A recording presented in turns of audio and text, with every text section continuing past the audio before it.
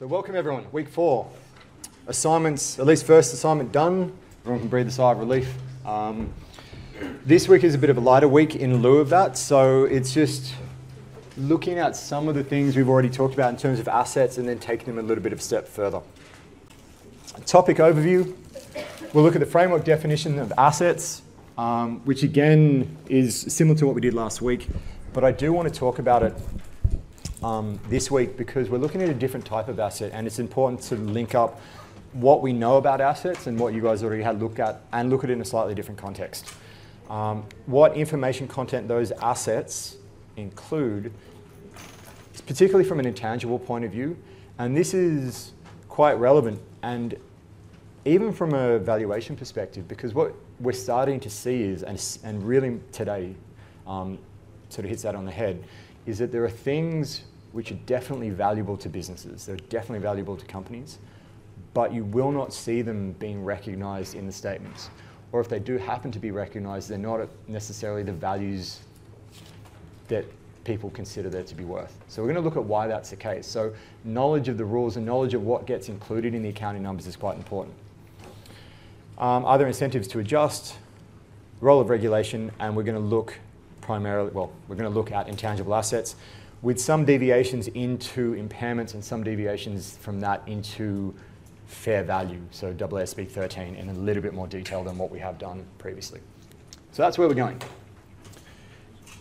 Okay, so the balance sheet, we looked at this last week. This is Qantas's balance sheet. The thing that we're looking at this week is this particular line down here, which is $741 million. Now, the thing to recognize with that is that $741 million is the recognized intangibles. There's a whole bunch of stuff which is valuable, which are intangible assets, which people would consider to be useful for businesses, but they're not on there. They don't exist from an accounting perspective. So what we're exploring today is what things do exist, what things don't exist, and why they do or don't exist there. So the framework definition of assets, we've come across this before. An asset is a resource controlled by the entity as a result of past events and from which future economic benefits are expected to flow to the entity. Control is important. Past events are important and future economic benefits are important. But intangible assets don't necessarily hit all of those things. And so this isn't the rules and regulations at this point. This is just a framework and where we're going with it. But we're already starting to see some of the things which are potentially problematic to bring these intangible type assets on the books. I think for a large part, control is not necessarily an issue for a lot of them. You know, that wouldn't be for every single one, but control would generally be speaking be okay. A past event, by and large, would generally be okay. Things have been developed within the companies, that's happened over time. On the definition side of things, what we're starting to get to is future economic benefits is where we start to hit some problems. Because that potential to contribute to the cash flow, to the flow of cash to the entity, a lot of things may well have the potential to, but the recognition is what's important. Does it meet that criteria for recognition? And we'll get to that. Lots of things have physical form. The building that we're in has a physical form and it's an asset. The furniture, the chairs, these little USB pointers, phones, all have physical form. But that doesn't necessarily mean there are things which don't have physical forms which are also assets to the business, because there certainly are. If I plugged it in, it would work. I'll press that button. Okay.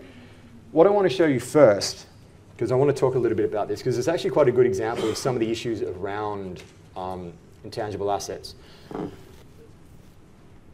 A lot of people would argue that things like advertising and branding and marketing and the money that you spend on these things is valuable. I mean, and on many cases they are correct, because it does give rise, in many cases, to people buying stuff. If they don't know your product's out there, it's hard for them to go off and buy it. But what I want to show you quickly is an advertising campaign that ran a few years back, not really in Australia.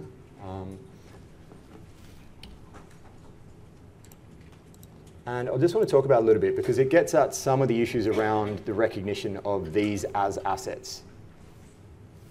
That looks a bit funny. What the? Oh, it's a day for technical awesomeness. Give me a second, I'll flip back. All right, there we go.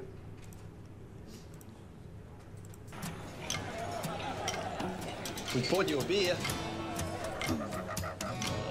And we've had the camel shampooed. And Bill's on his way down to open the front gate. And we've turned on the lights. And we've been rehearsing for over 40,000 years. So where the bloody hell are you?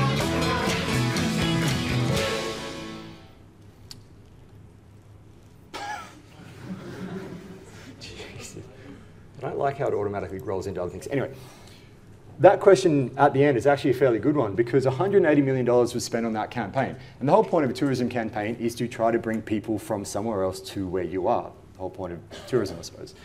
Now, they spent $180 million on it, and there are 3 primary markets in which that was actually aired. Get rid of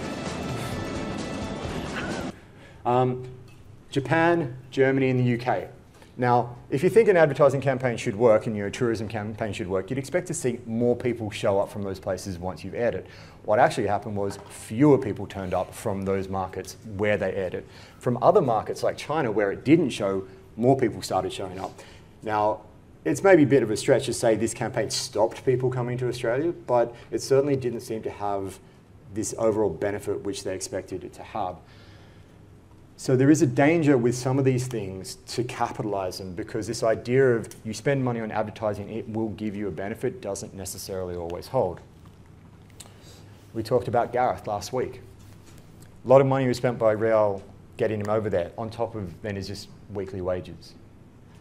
Now, what we're thinking about is from an accounting point of view, do they control this spend? Do they control that player? Does he drive future economic benefits for the business?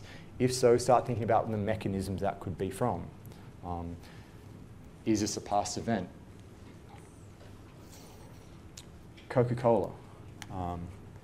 Now, brand names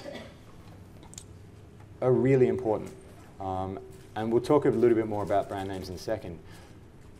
Yes, brand names are controlled by the business. They come from past events. They give them future economic benefits. But there are other aspects to consider with it, and we'll get to those. Customer satisfaction. Those are pretty important things.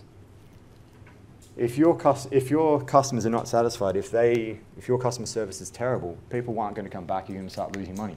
Should that somehow be captured as an asset or potentially as a liability on the books? I don't know. Start thinking about it from a framework perspective. What do you think should happen with that stuff? Could it happen? So in terms of recognition, an asset is recognized when it is probable that you're going to get that benefit. So we're starting to think about that advertising campaign. And the cost or value can be reliably measured. And we're starting to think about brand names there. Now, do these assets tell us something? Now, what we've got here is just a random list of 5 companies, 5 big Australian companies, from a mine, a bank, groceries, media, and an airline. I've got the market value of equity, which is just their market capitalization. So if someone, not assuming sort of premiums for takeovers and whatnot, if someone was to buy all their equity, it's currently valued, say for BHP, at $105 billion. But if you look on the accounting financial statements, if you look on the balance sheet, the net assets of that business are not 105, they're 86 billion. There's a difference there. And I've done that with each one of them. And what's the trend that you see when you compare those 5 companies?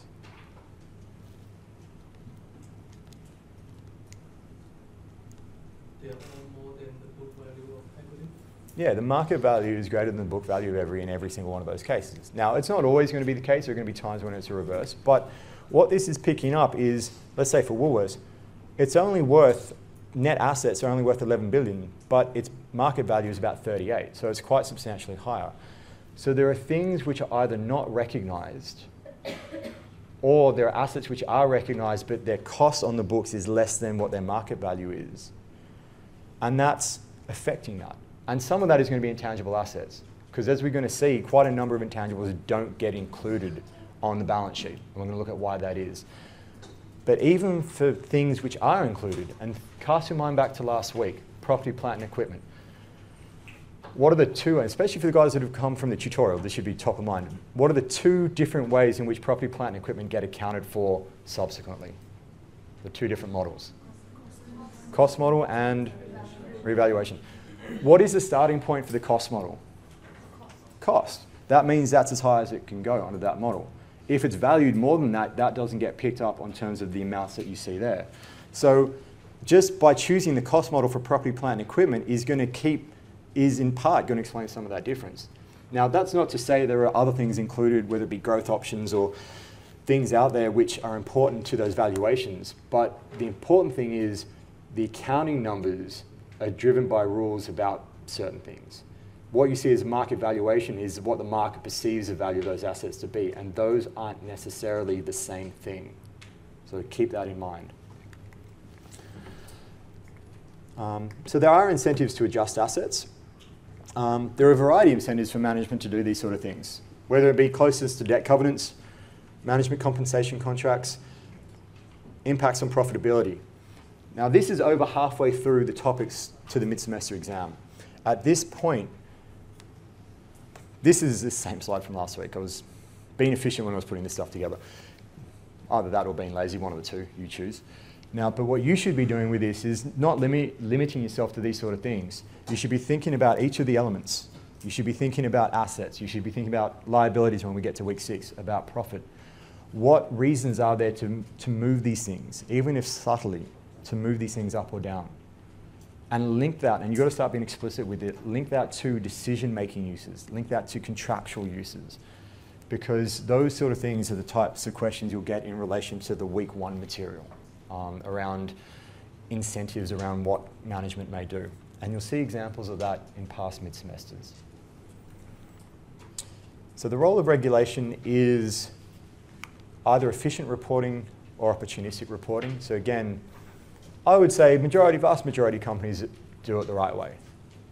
Now, I will make a comment here that doing it the right way and being absolutely correct are two different things.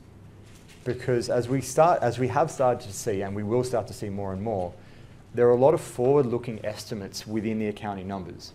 It's not just, I paid X for this, and I know this with certainty. It's, I paid X for this, I'm depreciating it over 10 years with a certain residual. I could not be trying to be tricky about this and still get that residual estimate wrong. It's not because I was trying to pull one over on anyone, I just got it wrong. So, that does happen, and there's not a problem with that. Where opportunistic reporting comes in is where they're biasing the numbers to make a particular sort of outcome happen. The idea of regulation is to limit some of their choices, and the purpose of accounting regulation is to limit accounting policy choice. So moving into intangible assets. So AASB 138. Now for those that had a look at 116, and I really hope all of you did, you are probably about 5 steps ahead of me when we come through this, because 138 is very similar to 116. There's a huge amount of similarities here. We'll pick up on the differences and focus on them, but there's a lot of similarities there. The primary issue is actually really similar. Basically, with this slide, change intangible assets from property, plant, and equipment and throw in a Coke brand sign here. But the big issue that we're really looking at is around recognition. That is the key thing, because what intangible assets can be recognized and what can't, and also importantly, why. Everything gets covered. All intangible assets get covered except financial assets, which we'll look at in financial instruments. Exploration and evaluation assets, which we'll look at next week, and development assets for natural resources, which we will also look at next week. Okay. So what an intangible asset is an identifiable non-monetary asset without physical substance. Identifiability really comes at this idea of separability. And it's almost like, can you pick it up? I mean, there's other elements to it. But could you on-sell this if you had to? And so when you think about Coca-Cola and its brand name, could Coke sell its brand name, just the brand name, nothing else, not manufacturing equipment, not business units, just the brand name and still be the business? I don't know if even that would, I don't know if that would be possible. May well be, but I think it would hard to exist. So that's very much wedded to that business. And so separability is an important aspect to it. It's non-monetary because when you consider what a lot of money is nowadays, we don't withdraw a lot anymore. It's tap and go. It's all in our accounts. It's all just digital. And it doesn't have physical substance, which is what an intangible asset is. An intangible asset shall only be recognized if and only if it is probable that the expected future economic benefits that are attributable to the asset will flow to the entity and the cost of the item can be measured reliably. And that cost is an important aspect to it. Because when you start talking about cost, that generally means that you purchase something. And if you purchase something, it generally means it's come from outside. Whereas if it's been internally developed, you haven't necessarily paid for something. You may be worth more. The company made that brand name or whatever it happens to be may definitely be worth something. But generally speaking, there's hard to put a reliable cost to it. And so that becomes a bit of an issue. And you measure it at cost. Okay, so we split these assets up into separately acquired and internally generated. And as you can probably already guess, most of these get recorded as assets and most of those don't. So that's just the kind of high-level overview. So separately acquired, we discuss how to deal with buying an intangible asset. So it goes through a number of paragraphs there, worth having a look at. There are a whole bunch of things you can buy which are intangible assets. Now I've got taxi licenses up there, and I will talk more about taxi licenses later on. But you can go off and buy taxi licenses. Now the cost of a taxi license in New South Wales is about $375,000. We're not talking about the car, just the plates to be able to, and the license to be able to run a taxi. And that's quite expensive. You can buy poker machine licenses are an intangible asset. It's not the poker machine. Last I saw, and this is going back a couple of years, poker machine licenses are about $40,000. So again, that's not the actual physical machine. That is just the entitlement to be able to run a machine in your pub or your club. Patents, you may get to take out a patent on something. It costs a little bit to do. You may buy customer lists, customer information from somewhere else. We'll talk more about that later on. Key thing, you've got to be buying this stuff. And if you're buying this stuff, it means you've got a cost because you paid someone for it. And really similar to my shoes from the UK. Purchase price, everything ready to get that asset, everything you need to get that asset ready for use. Really similar to inventory, really similar to property, plant, and equipment. So it's the same idea when you have intangible assets. Okay, quick show of hands. How many of you guys are doing ABC this semester? Right, so a reasonable number of you. So purchase goodwill. This is pretty much the sum total of what we'll do with goodwill. You guys are doing it a fair bit, or if you have done ABC, you'll have seen it. Facebook in 2012 paid $1 billion for Instagram. That's not a billion. That's not a billion with an M. It's $1 billion with a B. They paid $1 billion for it. Now I'm pretty sure, I haven't looked at their accounts, but I'm pretty sure that Instagram's net assets were not $1 billion. They paid $19 billion for WhatsApp. $19 billion. That's ridiculous. I don't even know what WhatsApp is, let alone why you pay $19 billion for it. But maybe I'm just getting old. I don't know. But if you pay more than what basically the net assets of that business is, you've got goodwill. And goodwill is basically a balancing item. If you happen to pay less than the net assets of the business, you have a bargain purchase. And the standard actually tells you to do this. They go, well, that just seems really weird. On a commercial basis, how do you end up managing to pay less than what this thing is worth? So the first thing they tell you to do is actually double check it. Double check it. If the numbers still stack up, then you record that as a gain straight up. And that's pretty much goodwill and bargain purchase. Important with this is purchase goodwill. This is stuff where we purchase another business. This isn't about internally generated goodwill. Internally generated stuff, getting to. Now, internally generated goodwill shall not be recognized as an asset. Almost sounds Lords of the Ring-ish. You shall not pass. Anyway, paragraph 48, you shall not recognize it as an asset. Can't put it on there. And the idea behind that is it's not separable. Because it's you developing your business. You've set up something, it's gone really well. You can't take that and sell it off to someone else. So it's not separable. I don't know if I tend to agree with the second one, this idea that it's not controlled, but you know, that's what they say. Not reliably measured, I'd absolutely agree with. There is a reliability issue with the measurement with a lot of intangible assets which are internally generated because you're getting estimates on these things and estimates aren't always that reliable. Now let's probably jump the gun a little bit there. The reason I show this is because we're about to go into research and development, and I just thought, this is spruiking UTS. Has anyone heard of this and this particular guy? No? Okay, because I know they talk a little bit about it when I've come to those welcome sessions and they talk about staff and graduates who are doing good things. So Jordan Ewan, 27 years old, although probably a couple of years older now, he works in engineering here at UTS, and his father is, I don't think he's a professor yet, but his father is also a professor here. And they've actually come up with a thought-powered wheelchair. So you can have someone sitting there and actually take you around where you need to go, completely driven by thoughts. That's pretty cool. And for some, you know, I've had a couple of friends who would probably benefit from this sort of thing, that have been in accidents, and this sort of thing would be life-changing for them.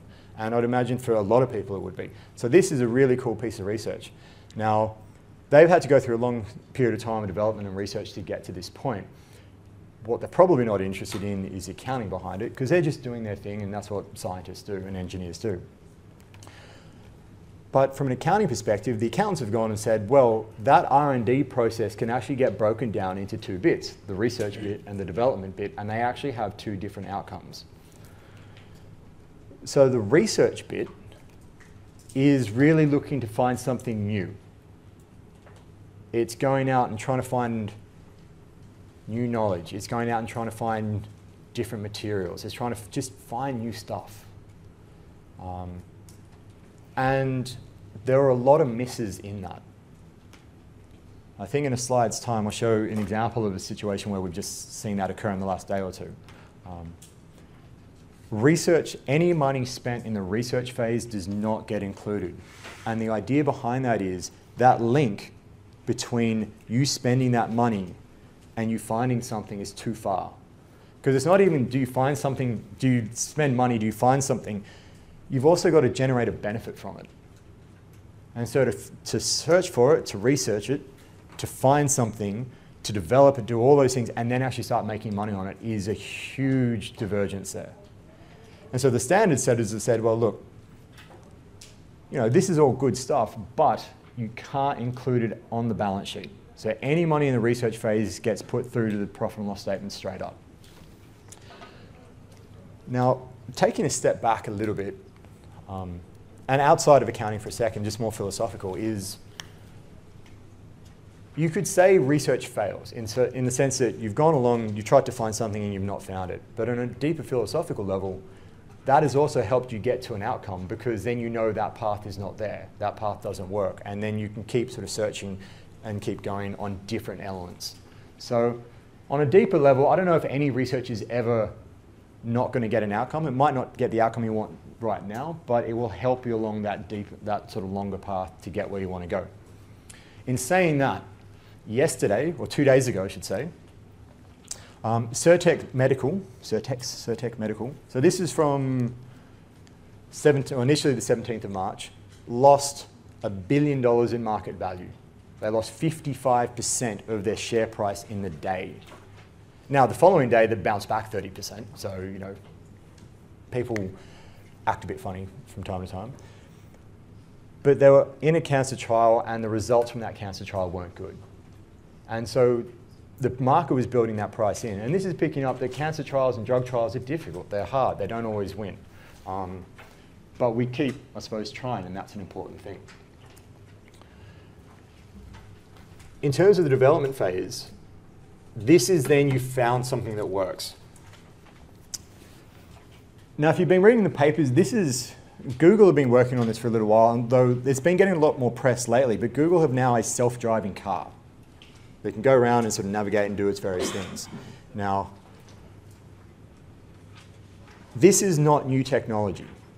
They've got existing technology and they're putting to use and they're designing prototypes and they're seeing if they work. I don't know how well this is working, but I do know, and it's a small story from, and some of you may know it, a couple of years ago, Volvo, and you would have heard of Volvo, it's a fairly safe car brand. They designed, not self-driving to that extent, but could identify a problem in front of it and stop in time, and actually properly stop. And so they brought it out, they brought all the media out to a test track to show this in action. And so they had this truck parked in the middle of the test track, and they drove this car, well, no one was in it, thankfully, so they drove this car up behind it to see this thing in action, and press it there, tapes are rolling, all the rest of it. And it didn't work, and it just rammed straight into the back of this truck, which is embarrassing, especially when you've got all the media there. But it's to say it's still not quite working right. Joe Hockey reckons we're going to be driven around in these things in the next 40 years, and he may very well be true. May very well be correct with that. But they're still designing this stuff. So money spent in this phase may be recognized. But you've got to show a number of things. And it really breaks down to, can you actually build the thing? So technically, can you do it, and do you have the resources to be able to do it? Do you actually want to complete it? Now, it may be urban myths, but you hear stories about big oil companies and big car companies. They have already working kind of electric cars that run really well and all these sort of things, and have been kind of keeping them off the radar because they know when they go in, it's going to destroy the current car market, it's going to destroy the use of oil and all the rest of it. So maybe they have developed these things, but they don't intend to complete it. You've got to show that you actually can complete it and do want to complete it, and that you actually have the ability to go off and use it or to sell it. Show how you're going to make money from it. And this is where the accountants come in. Can you actually measure the bits that go into the research phase and then go into the development phase? So you've got to be able to measure those different components. So that's research and development. Brand names. Now, a really interesting thing about brand names is they shall not be recognized. Can I borrow this table for a second? I'm just going to run, oops, sorry, that's all right. Cool. Oh.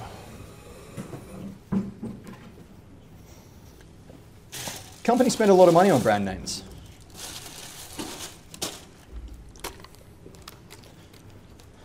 So what we have here, I just went down to Market City. What we have here are 2 bottles of water. A Mount Franklin bottle of water, 600 ml. Mount Franklin owned by Coca-Cola, licensed by Coca-Cola Amatil, and Mount Aqua. To me, they look pretty similar. Which one was more expensive?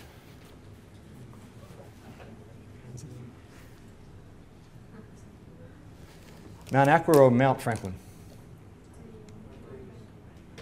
Franklin? This one was 69 cents. This one was like $2.50. Looked to me like water. Now, it's been quite a long hot day. I actually need, because we're going to try a little experiment now, because we do have a little bit of time today. I need 4 people. Someone who's thirsty. 1, 2, 3, 4, 5, 6, 7, 8. 4 people, jump up, quick. Yep, just jump on down. Okay, we're going to try.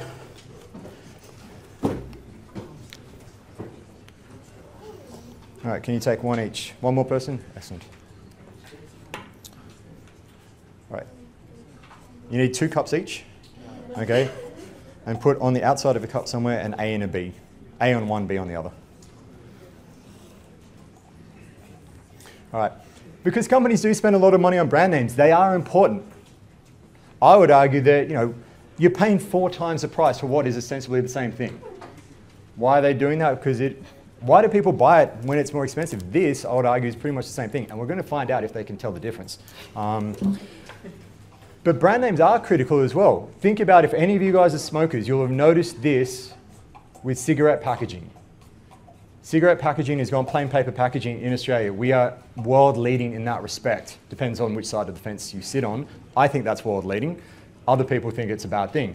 The tobacco industry is massively against it because they're really against it because they're cutting down what's happening in Australia because they know the UK is looking at what's happening in Australia. They know the US is looking at what's happening in Australia. And if it seems to work here, it's going to roll out everywhere else. That destroys their brand value. Because if it was just the quality of the cigarettes or the quality of the product, brand shouldn't matter. It should just be what it is. So just for the sake of argument, can I get all the A cups here and all the B cups just here? And then can I get you guys just over there looking away? We're going to see if this works. Cool. No peeking. Okay, I want you guys to lay bets on whether or not these guys will... No looking.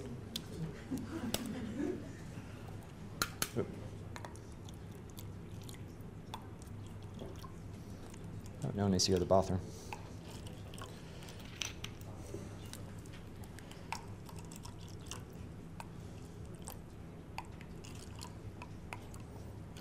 All right. All right, you can turn around now, grab an A, grab a B. One each. See if you can pick which is which. No pressure at all. It's just drinking a cup of water. It's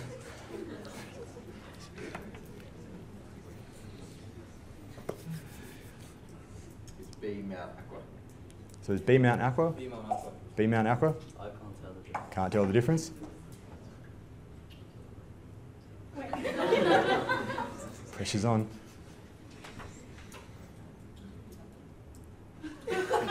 Connoisseur. B's the better one. So I can't tell the difference. 2 gone B, Mount Aqua, and B is Mount Franklin. Can you guys remember what I did? No. B is Mount Franklin. So it's hard to tell. Now, I mean, you do this with other products, and it's true. I mean, there's a lot of behavioral work done. Thank you guys. Can you guys give them a quick round of applause for being guinea pigs? There's a lot of behavioral work that looks at, and if you're in marketing, especially starting to look at the behavioral side of things, the people really can't tell the difference between that stuff and the value the brand actually affects, and the price, and also price affects what you think the quality of the product is. So the intrinsic value of the product is actually quite difficult to tell. So potentially they're doing it for branding. Either way, brand is very important, but doesn't get recognized.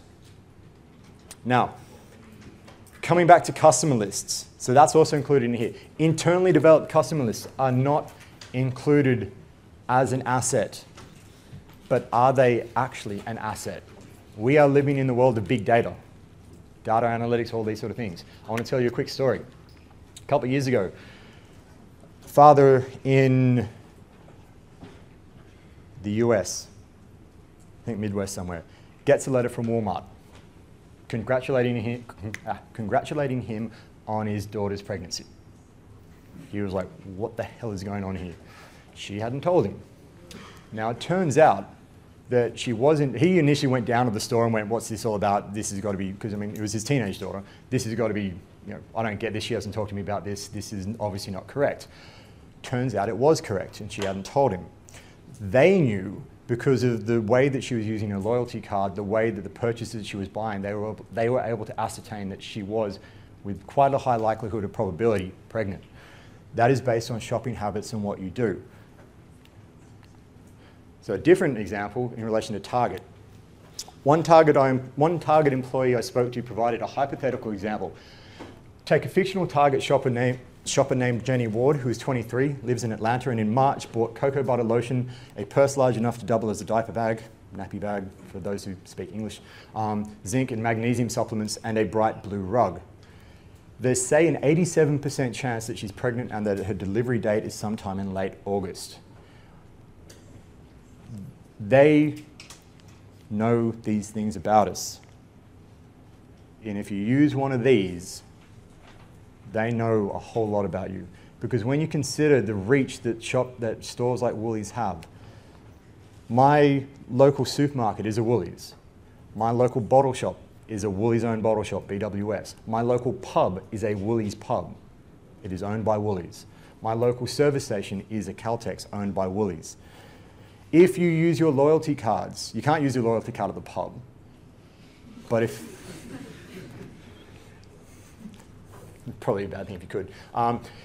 If you use your loyalty card, they know how much petrol you buy, so they probably know how much you drive. They know what you drink, because if you're buying at BWS, they'll know that. If they know your shopping habits, they know what you're buying. And they're using this and they're collating this, and this is building a profile of you. Woolies have now just joined up with eBay. They're going to start linking that information together. Woolies have financial services, they have insurance, and they have been on record. There is, well, it was leaked, but there was an executive from Woolies talking about how they could start using your shopping habits to tailor their insurance premiums on your car. Because if you are buying a bottle of Jack every week and are driving a lot and certain things, you have a certain risk profile. They're linking this stuff all together. Even in the last week or so, I read something about one of the bank executives talking about, I think it was at NAB, how they want to use what you're doing as sort of living data. They want to have good eyes on everything that happens and all those transactions that go through. This is incredibly valuable to them. Think about the ads that you get on Facebook. Think about the ads. Instagram have started putting ads through Instagram.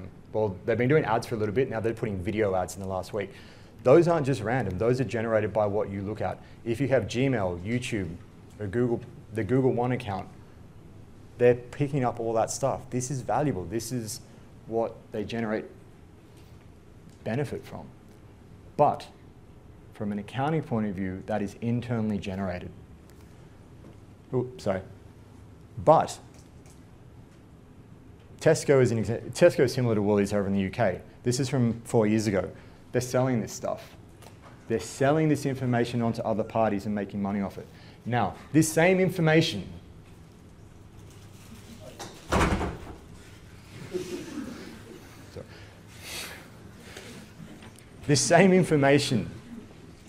in the company that has generated it is not an asset because it is the company building its business. But you take that same information, sell it onto someone else, and they have purchased it, that is information they get to recognize, or that is an asset they get to recognize. And as a slight other comment, and I know you guys, I mean, Facebook didn't exist until I was out of uni, thankfully. But you guys are pretty much growing up with it, so you should be aware of the trail that you leave. But as you're starting to look at grad recruitment and going off and getting jobs, recruiters look at your LinkedIn profiles. They, if your Facebook is open, they'll look at this stuff. They do want to find out about you. So just be aware of that. This is valuable information, not just for brands, but also for recruiters and companies about you. So that's from the Daily Mail, that font of amazingly quality news. So out of all these intangible assets, goodwill can't, internally generated can't, research can't, brand names can't, development assets possibly. But you need to tick off a whole bunch of things to make that happen. Cost of internally, actually while I'm thinking about it, is anyone thirsty? There's not been, there you go. Which one do you want? Oh, obviously. You're welcome. All right. Costs of internally generated, you can only recognize them, as we've just pretty much discussed, if you meet the recognition criteria. So it's only really development costs which get included. Elements of cost. We've talked about this, everything required to get it to where you need it to be. Subsequent measurement. There's actually not a huge amount of stuff we need to touch on in this. I'm just going to pick out the things which are different.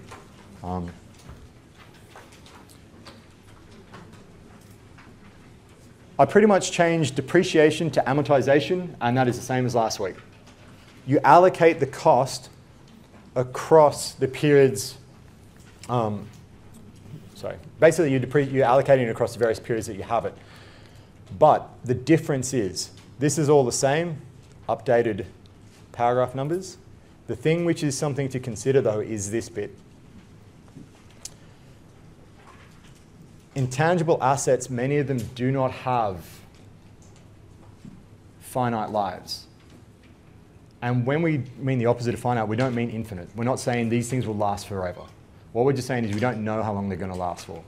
So if you have something, it might be a patent which gives you 5 years or 7 years, whatever it happens to be, that's finite, and you can figure it out. But you may have something which is indefinite. You just don't know how long it's going to last. And purchased goodwill falls in that boat. Purchased goodwill doesn't get amortized. Purchased goodwill just gets impaired. So really, you're just looking at, does it have a finite life or not? If it has an indefinite life, you don't amortize it. Other than that, amortization works exactly the same as property, plant, and equipment.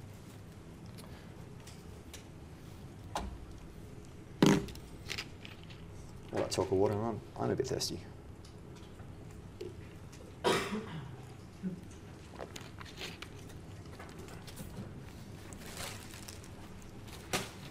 I'm going to talk a little bit more about the cost model today because I know it's something, and if you guys have had your tutes, and for those who've got the tutorial after this, we'll talk about it in more detail. But it is something, I do want to talk about the ceiling because it is something which is important to get your head around. So amortization is just allocation, but we have the cost and revaluation model also, the same cost and revaluation model as for property, plant, and equipment. I'll give you a heads up with this, pretty much most intangible assets cannot be done under the revaluation model. So pretty much all of them will be done under the cost model. And the reason for that will be shown shortly. Right, so the cost model. This is good to just refresh because it relates to property, plant, and equipment as well. The cost model, the starting point is cost. That's the highest it can ever be. You can buy a piece of land for $1 million, you can buy a taxi license for $300,000, that's it. If you record it at cost, that amount is the maximum. It could be worth 100 million, still 300,000. It can come under that, it can be impaired and it can get depreciated, but that's the limit. Fair value, on the other hand, the starting point is fair value. Bless you. So if you buy it for 300,000 and it happens to be worth 400,000, you take it up. If it happens to be worth less, you take it down. The starting point changes. And a comment about that, as you may have started to pick up, is around fair value. Every time you do fair value, if you have depreciation or amortization in there, you need to clean it out.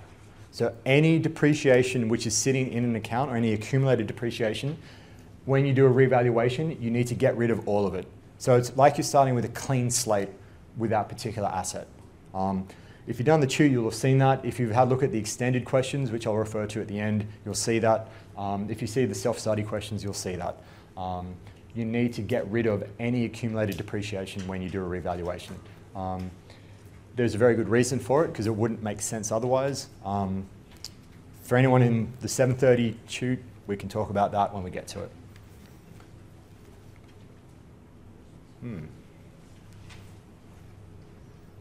Good. Fair value measurement. Talking about fair value, I wanted to touch on this because we will see a lot of fair values over what we're doing, and I think it's useful to talk about fair value in a little bit more detail. Fair value is the price that would be received to sell an asset in an orderly transaction between market participants at the measurement date. So, you sir, what's your name? What's your name? Chasm. All right. So I'm selling this bottle of water to Chasm. Let's just say it's $1. You could get a bottle of water from anywhere for $1. I'm not forced to sell this because, you're not really, really thirsty, or you could argue at a music festival or wherever, and you need a bottle of water and they're going to charge you an exorbitant cost. It's an orderly market. Whatever the price is, it's an orderly transaction. We're market participants. That's fair value. Now, that's not always going to be possible to see this because we can see that visible. You can see a whole bunch of water resellers and they're all selling it for $1. It's a visible price. So this idea with valuation techniques, and they stress this, valuation techniques used to measure fair value, so the $1 of water we're selling to Chasm, or that you potentially could buy, we want to maximize observable inputs. So if you can see that bottle of water or something similar to that out in the market, that's what you want to try to use. What you don't want to use or try to minimize is internal management estimates of fair value. You are allowed to use them, but you try to minimize those uses where possible. And think about that from a verifiability point of view. Think about that from a bias point of view, why you think that would be. So we've got 3 different levels. So this is actually quite new in the last few years. I want you to put your thinking caps on for this. I want you to sort of think about what examples for a couple of these could be. So level 1 are quoted prices in active markets for identical assets. So what could be something which falls under level 1?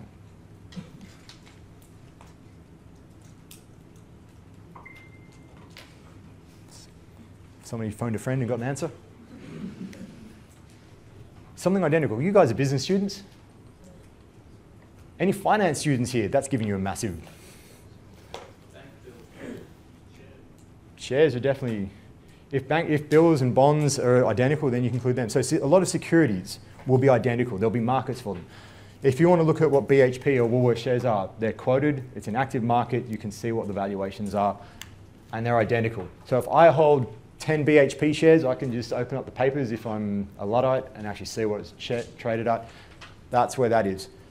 How happy are you with the objectivity of that number? Pretty happy. Yeah, pretty happy. It's almost as perfect a number in terms of objectivity as you can get. Inputs other than quoted prices that are observable for the asset.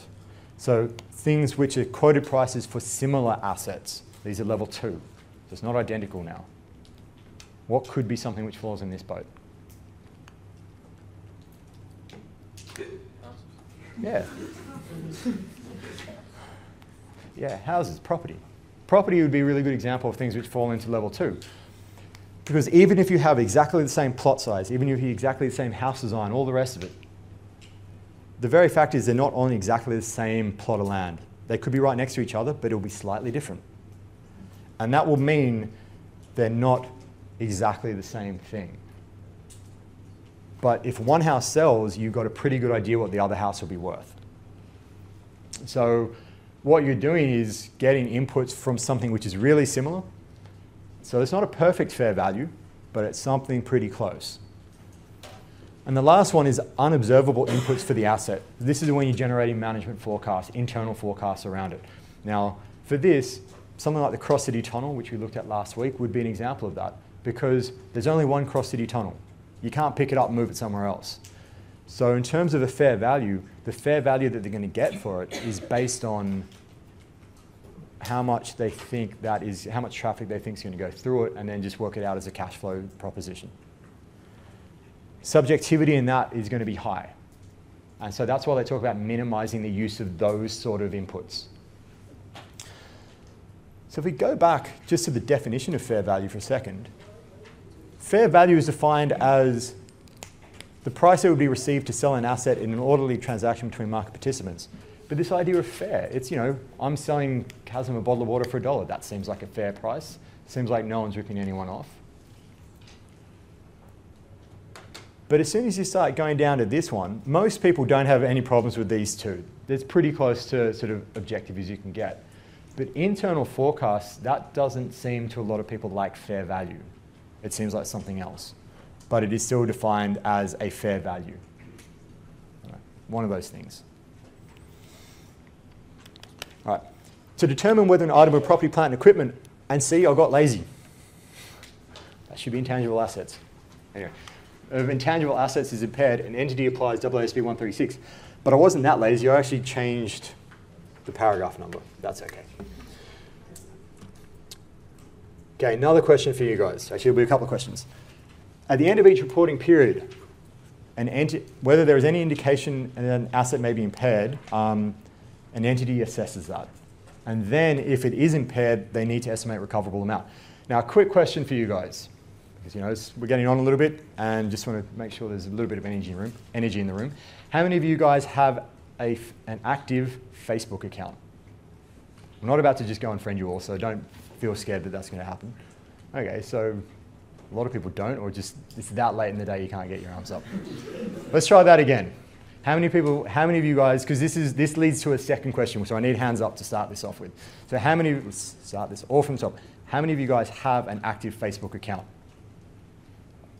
Thank you. So, come on, you can do better than that. All right. Keep them up. I didn't say put them down. Thank you. Okay, of you guys, how many also have an active MySpace account? All right. Case in point, we already know now why another example of how assets get impaired. Because MySpace in 2006 was purchased by Rupert Murdoch's News Corp for close to 600 million US, which at the time was about $700–800 million Australian. Fair bit of money. I started off on MySpace, couldn't figure it out. There's too much you could personalize it and add in code, and was like, this is too tricky, I don't want this. Facebook cropped up. And this ends at 2011. You can imagine where this ends up going. In 2011, MySpace was sold by News Corp. In 2009, the entire cost of MySpace was written off. So the 600 million odd that they spent, or the 580 million that they spent, completely gone. They just went, that was just a bad decision. Gone. They then sold it in 2011 for $35 million. Buy low, sell high. Anyway. And the people that bought it included Justin Timberlake. Now, they haven't seemed to have done much with it since then, because I don't think many people still use it. But there you go. That would be an example internally. I suppose internal reporting, they would probably have good sense of what their internal performance is like, because those sites, you don't pay, just like Facebook, you don't pay to use the site. Marketing is what drives it. And if you've got no traffic, why would advertisers want to be on there? So if no one's going through it, just like a toll road, it's not going to generate much in terms of revenue. Massive decline, they do an impairment test, they look at it, and they just write the whole thing off. The recoverable amount is the higher of fair value less cost to sell and value in use. Fair value we've already talked about. Value in use is future cash flows, which is actually really similar to level 3 of fair value. So it seems a bit weird, but so be it. So if it's impaired, just like MySpace, you have an impairment loss. We've seen that. That gets taken out through profit and loss. We're not dealing with the second part of that, because if we have impairments, if we have revaluations, we're not doing impairments. So it just gets impaired out through profit and loss. You can have a reversal, just like with property, plant, and equipment. If things get better, if everyone starts jumping on MySpace again, it depends on which assets were actually impaired. But you can have a reversal, same deal as what we've seen. But this is what I want to talk about, is in relation to this. If you have an impairment question in the exam, this is going to be critical, because this will happen. If you have an impairment reversal, you can reverse it. But you are limited to what would have been the case had you not had a reversal previously, had an impairment previously.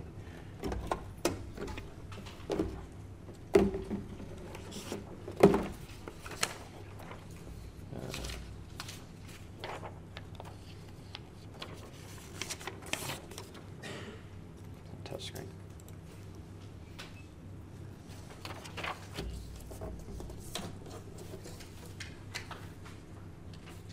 Okay.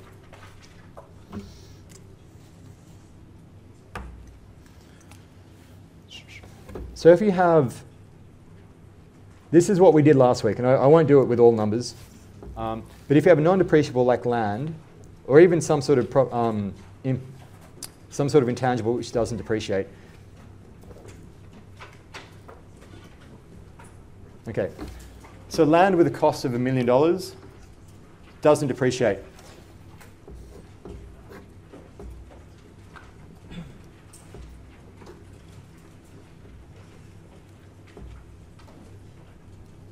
Okay. Assuming no impairments or nothing else is happening, that land will get carried at $1 million all the way through. And that's the baseline. So when they talk about having a reversal to what would have been the case, this is for a non-depreciable asset, this is what you're returning to. So if you go along for a couple of years and then in time 2, for example, it comes down to this point, it'll track along. So it'll track along, and again, it won't be depreciated, so it'll just stay as a horizontal line. And if sometime later you have a reversal of an impairment, and you get a recoverable amount which is up here,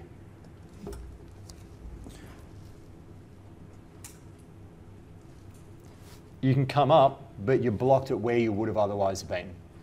So for a non-depreciable asset, it's quite straightforward.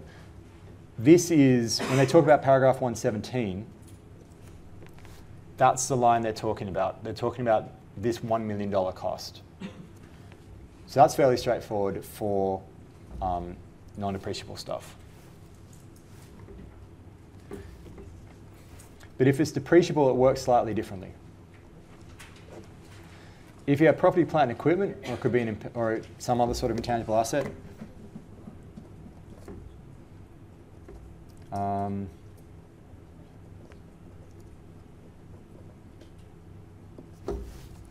okay, property, plant, and equipment, same cost, but now we have to have a life. So it's got a life of 10 years and a 0 residual. So it's going down to 0 at the end.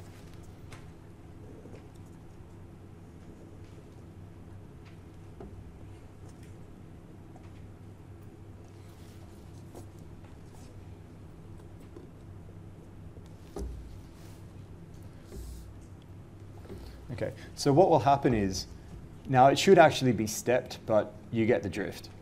So that cost, or the carrying value, will decline over time. Now this is the line that we're interested for a depreciable asset under 117. That ceiling, and we'll call it, that's what we generally call it, that ceiling declines over time, because if you have this asset for 2 years, it would have had $200,000 of accumulated depreciation. So the carrying value would be $800,000. If you'd had it for 4 years, you'd have had $400,000 of accumulated depreciation. The carrying balance would be $600,000, and so on and so on. So if you go along for 2 years and you have an impairment, there's also another effect that we need to take into account here. So at this point, we have an impairment, we go down to here. Now this is something that also commonly gets missed when you're doing this, is for T2 onwards, the depreciation changes. It is not the previous depreciation that we were calculating. And you can see that graphically because we're still going to the same endpoint, but we're starting lower down. So the gradient's actually going to be lower. Now, obviously, we're not going to use too much maths in terms of the actual calculations, but that will be a lower amount of depreciation per year, and how much it is depends on where we're at this point. So let's imagine we're at T incredibly out of scale, nonetheless. So let's imagine that's the $1 million, just to give you a marker point. So we're now down here. So we've gone down, we've depreciated, we're at this point. One of the things we're likely to do is to give you a recoverable amount below this point, but above this point. So we could do it about here. Because this looks like you could take it up to the 1 million, and because it's under 1 million. So it looks like you go all the way up to here, but you can't. For a depreciable asset, under 117, it's that point there that you can go back up to. So it's the point where you would have otherwise have been at. Now, you need to practice this with some numbers, because I think conceptually that you can kind of get what's happening there. We have included extended examples, so these are much more complicated examples, which we actually used to do in the lectures, but now don't have the time to. So if you go onto discussion board, so not discussion board, if you go onto subject documents, if you go just a normal list of subject documents, and you go down to under in-class questions, the next line is extended examples, and they will give you an example which uses this sort of setup. Yes? What is P117? Paragraph 117. So if you've got that slide open, which I just was on, that's the increased carrying value of an asset attributable to reversal of an impairment loss. So the reversal shall not exceed the carrying value that would have been determined had no impairment loss been recognized previously. So this is that line. This is what it would have otherwise have been, and that's what you can come back up to. You were using the cost method for this? This is cost, yeah. Yep. All right.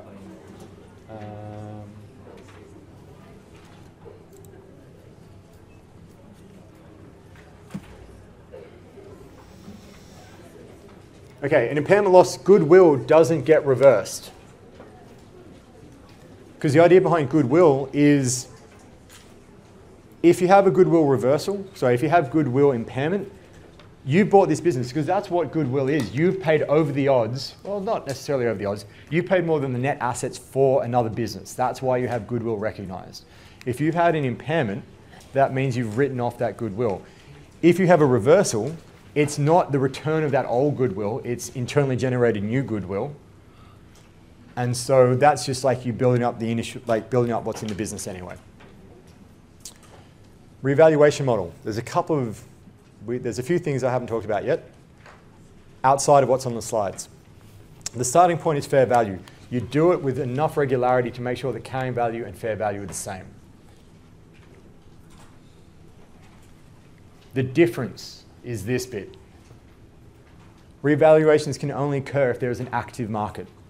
Now, very few intangible assets have an active market, because to have an active market, you have to have a marketplace, and they've got to be a marketplace where stuff actually happens, so there's actually transactions, and there is information ongoing to allow people to make pricing decisions on that.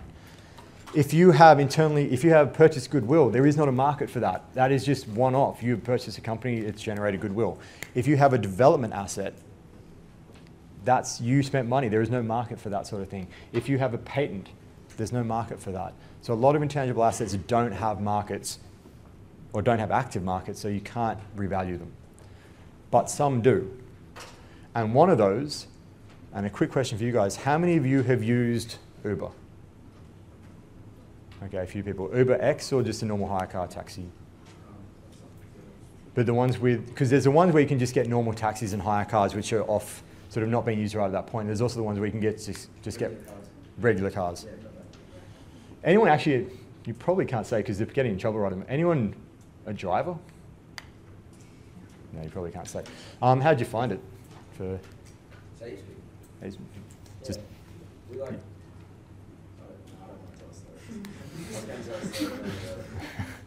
Okay, I'll Really cheap.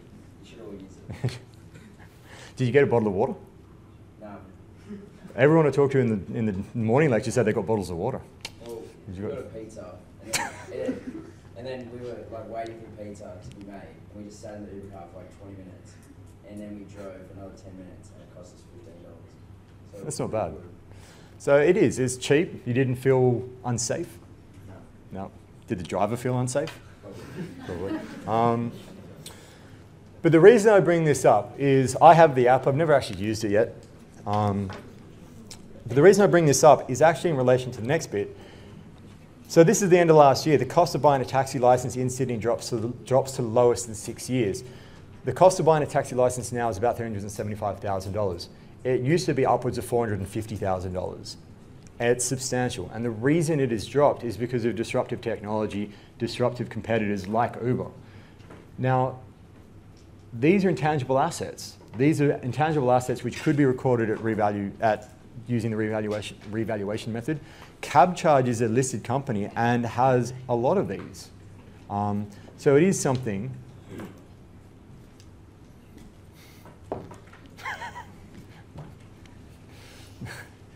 That was well timed. It is something where things which are happening here and now are affecting, are doing the sort of things and affecting the sort of things we're looking at. So if, I don't know whether Cabcharge is one of the companies that we had on the list. It might be worth looking at what Cabcharge are doing in the value of their intangible assets, because if they're carrying them at a revaluation method, they're going to have to be dropping these down more than likely. Increments. If you have revaluations going up, this is the same as before. Now, I'll just bring these all through. If you have it going up, this would actually cross over. So you go up, and if it came down, you'd come across to this side. And if you went down first and then went up, you'd come from that corner down to here. The important thing is, revaluation surplus is OCI. It goes underneath profit and loss, where the loss goes through profit and loss. The other thing to take note is Whereas when you go up the first time, you all go through surplus. If you're going up reversing a loss, you actually reverse it out through a gain. So you're actually allowed to show a bit of gain if you're flipping around a loss. Same holds true going the other way. If you're going down normally, you cop it as a loss. But if you go down after going up through a surplus, you get rid of the surplus first, and then you go down through the loss. You should have gone through that in a little bit more details in your tutes. For those that have me after this, we'll go through that and make sure everyone's on the same page. Tons of disclosures. Amortization, carrying amounts, information about material assets, whole ranges of things which are included in there. Have a look at what's going on in your particular company. I mean, that's the point of picking one of those. A couple of comments and then we'll finish things up. So assets are useful. Management have incentives to manipulate assets. Most things are recognized. Sorry, most things are not recognized. Lots of them aren't. The big issue we have is this one, when to recognize an asset. So that's intangible assets. A few admin things just to finish up before I let you go. Firstly, thank you for the assignment 1. That was pretty much everyone got it in on time. If you've had any issues around submissions, I've got about 10 minutes, so please come and have a chat to me. The mid-semester exam, we will be releasing past papers next week. Keep an eye out for that. Guys, two more things and I'll let you go. I'm not going to fight it. The tutorial questions and summary solutions are being made available on UTS Online. So go and have a look on course documents, you'll see them there. In addition, when we have lecture demonstration questions, extended versions of those are going to be available on UTS Online as well. We have extended questions on construction contracts and extended questions on revaluations and impairments available for you. If you've got any questions, I'll be down here for the next 10 minutes or so. Otherwise, I'll see the 7:30 guys at 7:30. The rest of you, enjoy your weekend and I'll see you next week.